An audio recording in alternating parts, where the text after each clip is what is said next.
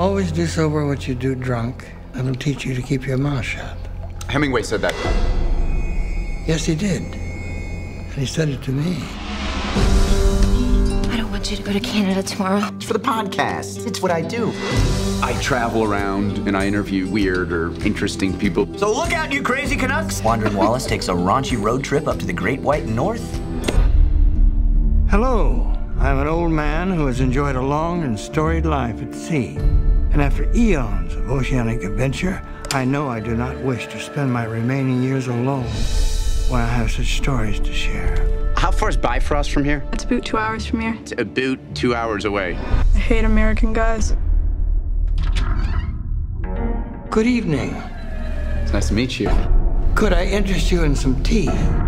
So what happened after the boat sank? I was alone, and then something very swift and frightening moved by me. A walrus saved your life?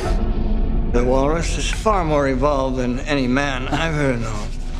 Present company included. Thank you. You're welcome. Would you? Would you? There.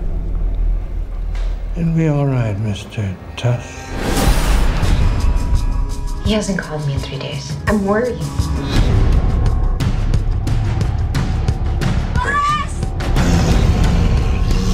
Why are you doing this? Are you really mourning your humanity? I don't understand. Who in the hell would want to be human?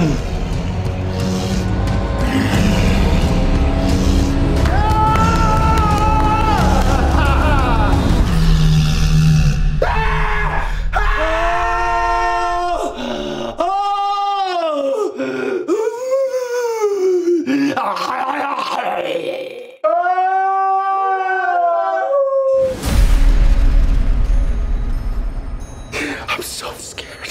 This guy wants to turn me into an animal or something.